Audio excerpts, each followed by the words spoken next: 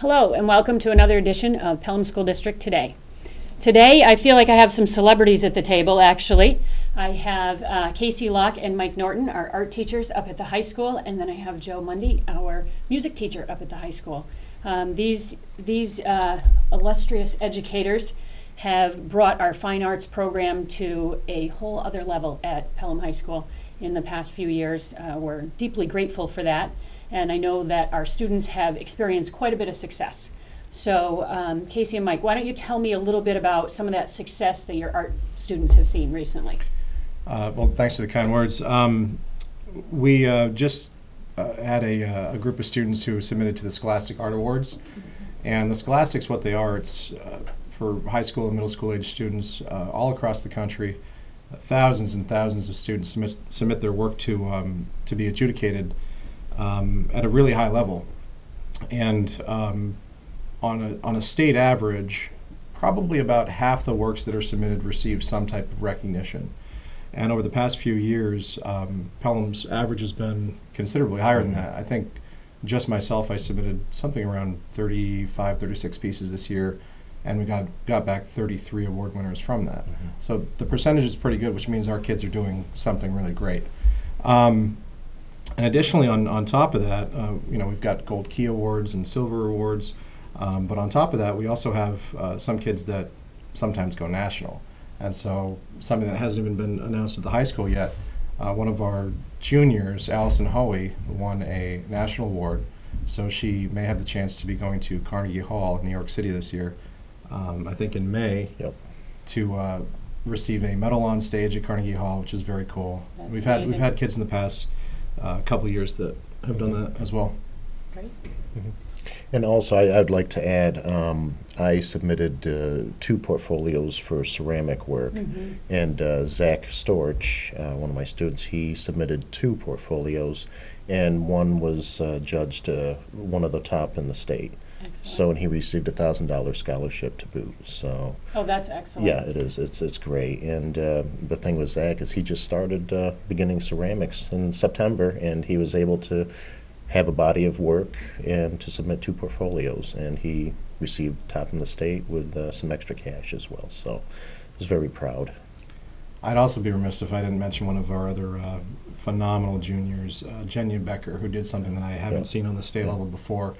Every year in New Hampshire they have what they call an American Visions Award, and they'll have nominations for that, and every nominee receives, I believe it's $100 for a nomination, and then they choose 5 best in show pieces.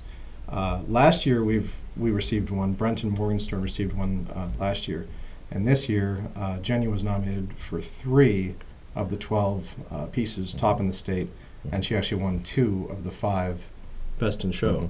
And for Pelham's a fairly small school compared to some of these other schools that submit, and the number of students that a teacher's allowed to submit. The fact that she got that kind of recognition, we were so proud of her, and she's just such an impressive kid. But they really all are. We luck out. We've got such great kids. I mean, we're blessed to teach her. It's a really vibrant, creative community. That's excellent. And so it's my understanding we had actually over 80% of our students that entered had some kind of recognition. Yeah, it was around 80%. And that's not normal. Statewide, it's usually about, what, 20-some percent? Well, I think 30 some statewide, percent? I think it's just under 50. Okay. Yeah. So we about double that. Yeah, just about. Wow. Yeah.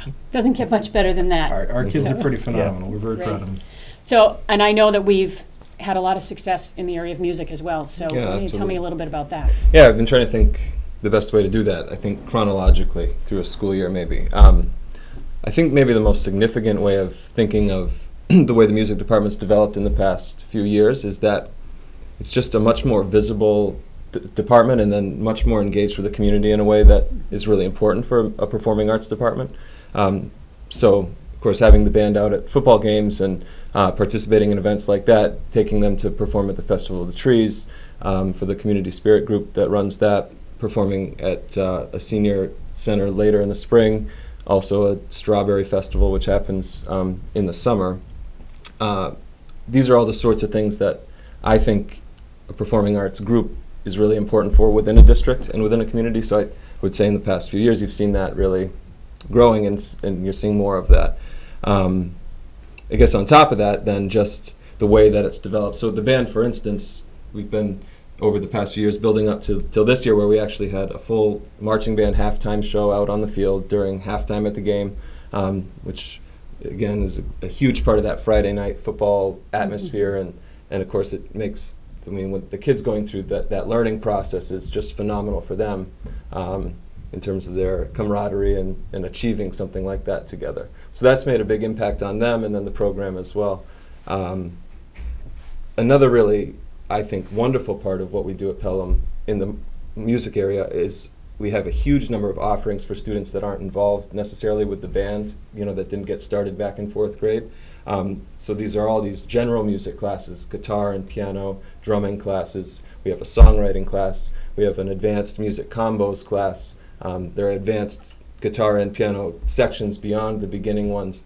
So just tons and tons of opportunities for musicians and people interested in music to get involved, which I don't know that you see a lot of that in a lot of other schools. You see more of the traditional ensembles, band, orchestra, choir, and if you're not involved with those things, then, oh well, sorry. Not at Pelham, though. These kids have tons of cool opportunities to get involved. We've also had some pretty impressive individuals in the past few years. This is my 5th year now, and we've sent at least one, but usually more than that, music majors off now in the past 5 years. We've got a student graduating this spring from Berklee College of Music with a guitar performance degree, another one next year with a drum set performance degree from Berklee. We have students studying music education at UNH and Plymouth State. We have more going next year to do the same thing. We have a student next year who's been accepted to the Boston Conservatory, which is a world-renowned, prestigious music conservatory on a pretty nice scholarship. They've been pretty impressed with him. We have had 4 students this year involved with the New Hampshire All-State ensembles. So we have students in the All-State Orchestra. We had students in the All-State Band. We had a student in the All-State Guitar Ensemble, which was new this year. So I think Pelham is starting to show up on the map, at least if you will, within the state and within the music scene, and people are definitely starting to notice that. I speak with colleagues at these events, and they're all noticing it. So it's been pretty exciting to be a part of that. That is exciting. There's been a big announcement recently. Oh, I don't yeah. know how many people know about that one. I don't think many people so do know about it. Yeah, why don't you share that one? We were asked by Senator Ayotte to perform next summer of 2016, in the National Independence Day Parade in Washington, D.C.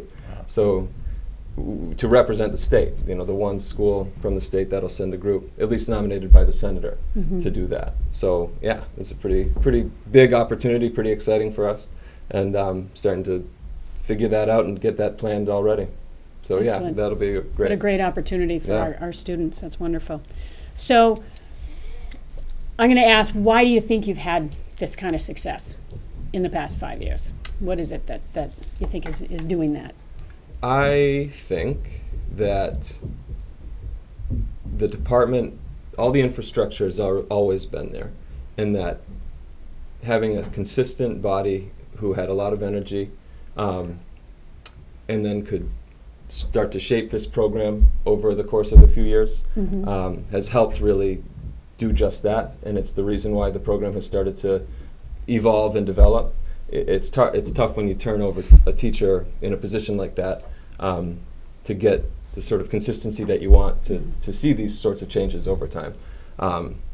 So I think there's just a lot more enthusiasm and energy that's gone into the department, and the kids pick up on that, and then maybe a few philosophical shifts that are to address the needs of today's students has just helped get everyone more interested in it. And the kids get involved, and they have a good time, and then other kids want to get involved, and it just all builds up like that. Excellent. How about in the art program? What do you think the success is coming from? Well, this is my 11th year at Pelham High School, and when I first started at Pelham High School, the art department was essentially, it was very a skeletal body. Okay, not many successes. They didn't submit to scholastics for years. The ceramics department or the program, it was pretty much kind of out the door. But and going back to the classes that were offered, and with the classes that are offered now, I mean, now we have an AP studio, we have the advanced art, the drawing and painting too. a very strong ceramics program, of course, introductory to art and 3D design. And when I first started, it was very bare minimum. I think there was intro to art. It was the graduation requirements and then. Yeah, exactly. So, and then Mr. Locke, he came, this is his 9th year, so 2 years after. And I think it's just, both myself and Mr. Locke, we have a lot of the same educational philosophies, teaching philosophies. It's almost, we treat a lot of the kids at like a post-secondary level. We encourage for them to use their imaginations, to elaborate their ideas. Just try things out. If they fail, then do it again, and just learn from your mistakes. And just, in submitting work to the scholastics and for the students to receive these type of awards, major awards, it's really, it puts a feather in their hat, and they're really proud of it. They didn't think that they could ever do that. And also, we've had success for the Festival of Trees this past year. We won, the art department. They got the top prize, the first place. But also we had 2 congressional winners and passed for the state congressional awards for 2, it was just 2 students. But it's just I don't know, it's just the way that our department is evolved. It's a really strong department, and like I said, both myself and Mr. Locke, we have a lot of the same teaching philosophies, and we just try to build on that throughout the years. And now, it's very, really successful. So yeah, it's sort of, I think it starts from, even an intro. It's great to reference, the successes that our kids have had, nationally or locally, the things they've been involved in. But also the kids that sign up for an intro class because they have to take it as a graduation requirement, and then they realize that they are capable of being a visual communicator, and that's really where it starts, is in the Intro to Art course. The curriculum is built on confidence building, and I think a lot of kids, and sometimes adults, have this idea that you're either born to be an artist or you're not. And some people say, oh, I can't do art, and I can't paint, and I can't draw. But it's a discipline. It's skill-based like anything else, any other course or any other activity that you're going to do. And getting through to those kids early on by showing them that they can do work at a high level, and if they push themselves, and sort of creating an environment where they don't feel like if they fail at something, it's the end of the world. That they feel like they have the opportunity to try something and be okay with the outcome, whatever that is, and to know that there's always a way to fix something. There's always a way to make it okay. So I feel like we've got a pretty safe environment there in the art room. Kids feel like they can really explore. We get a lot of creativity out of it, and it's not just from our top award-winning students. It's all across the board. I hear from students that it's one of their favorite rooms in the building, and they love being there, and it's just a safe place for them. So I think that encourages kids also to take additional courses, of which we just keep adding to. Actually, this year, Dr. Moore approved a new course, Contemporary Media, and that course is sort of designed to follow the trends of working artists today. And we're really excited about that. Everything from digital art and working with technology to doing stuff that we just don't offer as much now in our curriculum, printmaking and glass slumping and working with spray paint and other stuff like that. Ooh, that'll be exciting. Yeah, we're excited. So I'm going to start looking to I have to say, as an educator sitting here and being an educator for a number of years, I'm hearing themes throughout this success. I'm hearing the theme of high expectations for our students. I'm hearing the theme of personalizing their education so that they've found something that they're passionate about and allowing them to move there, and providing an environment that is safe to them to take risks. And all of those things we know are good teaching, and that's we have, the three of you provide quality teaching and educational opportunities for our students, and I think that's why they're seeing that success. So thank you very much for that. And now we're looking ahead. You're going to get some new spaces within the next Very year. exciting, I'm sure yeah. all three of you are thrilled. Oh, We yeah. have had kind of an art corner going on that will bring in a lot more natural light into your area. It will be enlarged significantly from what you have right now. I know the music department's actually going to go over and take over your corner. Yeah, music along corner. with, it's almost like a music wing down there. Yeah, We have a okay. music room, we'll have a auditorium, we'll have some 2 music practice rooms. rooms. So, and there'll be another music room down in that area, so it's a nice space that you're going to be moving into. But as a result of that, you've also taken a look at your curriculum, and you now are bringing some new things to the table. So why don't you tell us a little bit about your pathways that are coming out next year? We had Ann Fowler, who's just the sweetest, and she really does care about the curriculum and our programs, and she's partnered with us. And there's just so many people that, you know, Mike and I, we feel really great about our program. We feel really confident, but it's people like Ann who sort of put forth the effort to work with us and try new things and partner. The support we've got from our administration and at the district level, the town, the community, everyone supports these kids and the stuff that we're doing with them.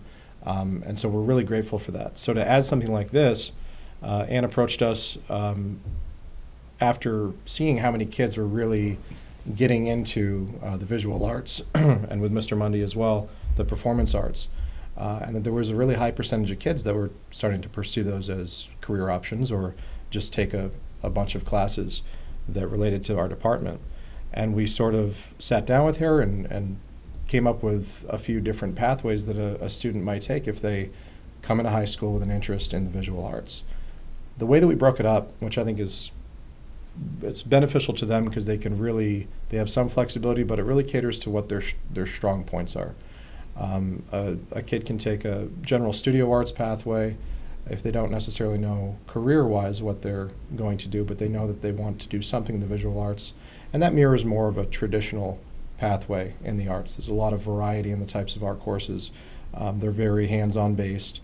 And that's in contrast to the other 2 pathways we offer for the visual arts. One is a digital pathway, which for kids that are either into digital photography or more of the graphic design, web-based type thing, they can sort of go that route. And within the options that we have, there's some flexibility there. So if a kid's really into the photo, they can take all the photo classes that we offer.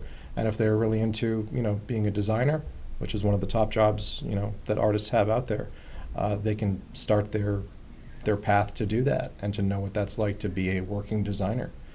And then finally we have an art education pathway, and we've found, and I know Mr. Mundy's found this as well, I think kids see, you know, how much we truly enjoy our jobs, and they ask themselves what they want to do, how they want to spend their time, and, you know, to get paid for something they're passionate about. And a lot of them wind up going to school for education programs. So the art ed pathway, you know, mixes some of our educational courses we offer at Pelham, mixes the art courses, some of our, I think, oral communication, things like that that are going to help them to be a confident educator if that's the path that they choose. Excellent. And even in years past, we've been involved with the New Hampshire Institute of Art, and they have an art education program as well, and they have sent students of theirs for student teaching.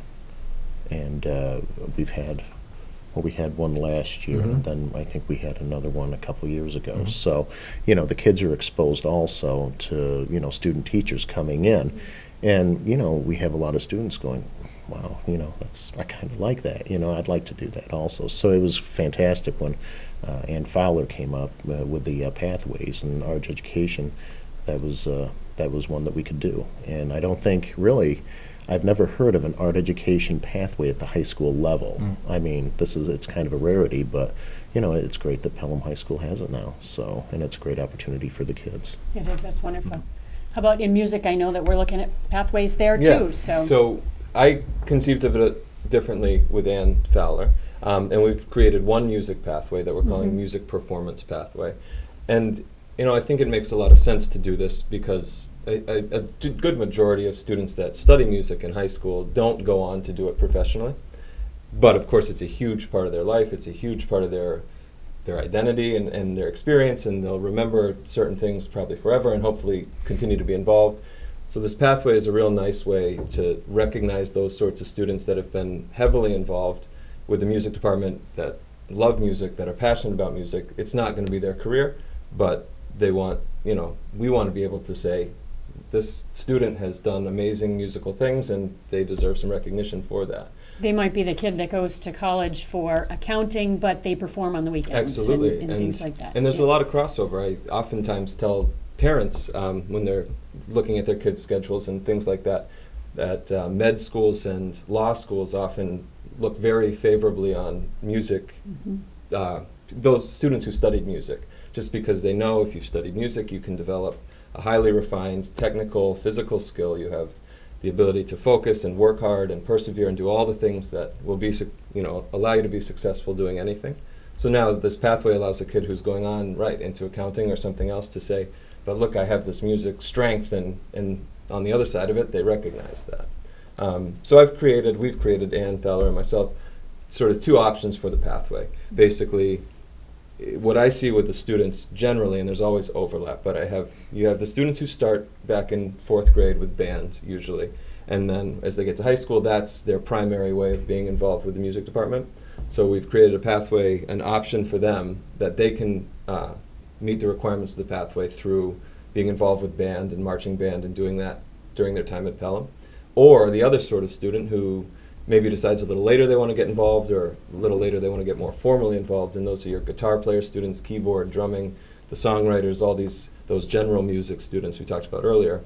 So there's an option for them as well to achieve the requirements of this pathway, where they can take a sequence of guitar classes and a combos class and a songwriting class, and then also be recognized for having done that in their passion. So it's pretty great. Excellent. And then hopefully the new space will help support those Yeah, definitely. pathways. Yeah. So, we've talked over the past few years about the successes that we're seeing in art and music, and it just doesn't seem to stop, and you guys don't seem to stop. You're always looking, what's the next step? What more can we bring to our students? And I think that is that's the mission of the Pelham School District, is to inspire success one mind at a time, and you clearly are doing that. And when you bring something new to the table, it just continues to inspire these students, and they are achieving success as a result of that. So thank you for helping us to achieve our mission. And thank you for joining us for another edition of Pelham School District Today.